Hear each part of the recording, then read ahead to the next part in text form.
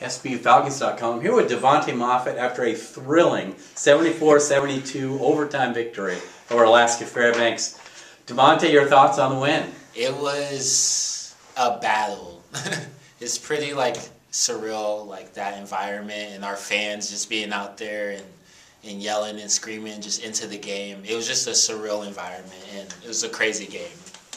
Well, it didn't look good there at the end of regulation. Your team's trailing 64-60 with less than 2 minutes to play, and then you scored the final 4 points of regulation to force overtime. Your thoughts on reaching overtime with this? Yeah, I mean, we just try to fight. We take it play by play, and we were down in the fourth, and we just wanted to chop the lead down by 2 possessions, by 1 possession, and then once we got a chance in OT to go take it, we did that.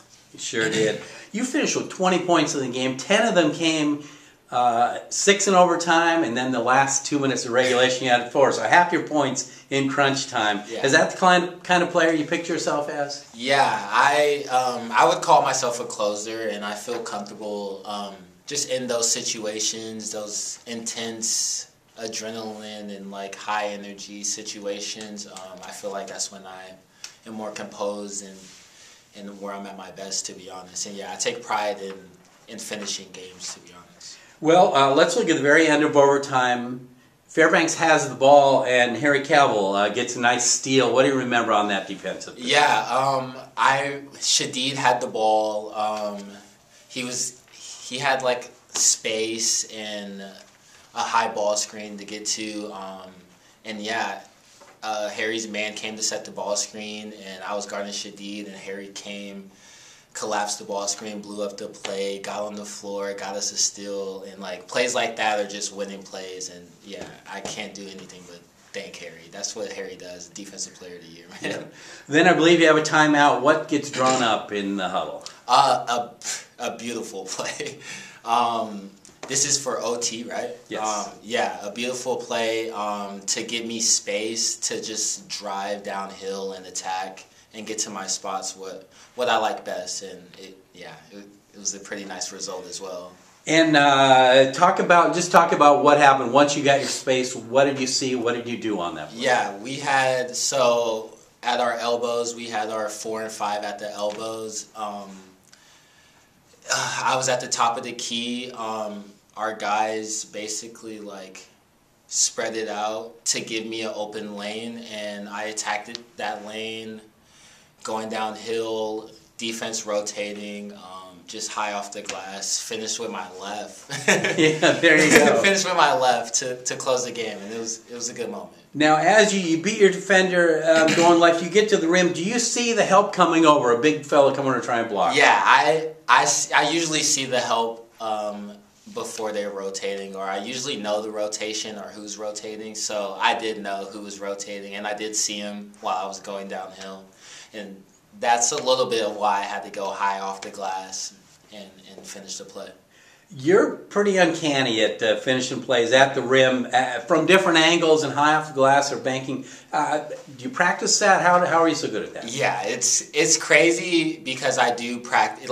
They're crazy shots, and some coaches probably don't want you taking those shots, but I'm truly blessed that my team and Coach Lee believe in me to just take the shot I shot in regulation and miss, and to come back in OT and get another shot and have them install confidence in me and believe in me. It was amazing, and that's a little bit why I've hit the shot too. This is now back-to-back games at Broome Pavilion with game-winning shots. Shaw Anderson from the left corner against St. Martin's.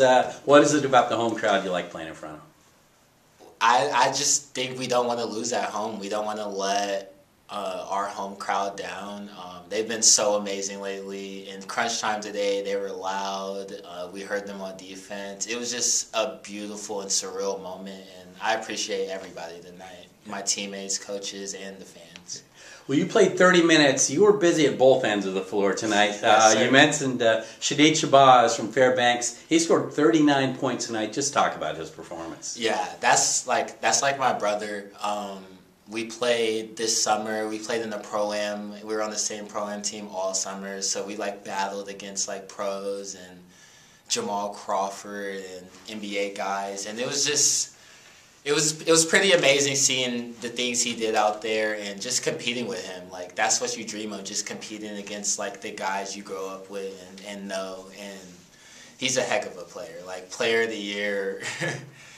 Why is he such a prolific scorer and such a hard guy to guard? I think he's just a really good scorer from all three levels. He's pretty quick. Can get to the rim. He has the mid-range game and the three-point like step backs and all that stuff. And his like just difficulty to hit shots is just not like any others. So he has a special. He's a special cloth and special player for sure. He sure is. Well, he got us 39 points. Yeah. You go home with the win though. Yeah. I'll tell him we got the win though. That's right. That's right. Well, you don't have a whole lot of time to celebrate this one. You come back less than 48 hours. Yeah. You have an afternoon game, 4:15 against Alaska Anchorage, a team that beat you up there on December 30th. Your thoughts on what you need to do to be ready for that one and have success? Yeah, I think when they seen us up there in Alaska, we were finding ourselves, and I think we found ourselves and know what we're pretty good. We found our identity, and I think we're just going to keep doing the things we do well, which is rebounding, hitting shots, spreading the floor, and just attacking gaps and playing defense, really. And I think we bring that into Saturday's game. We're gonna like our results. Great. Well, Divant'e, congratulations on a clutch game-winning basket and a team victory. Thank you, man. Thank you. I appreciate it.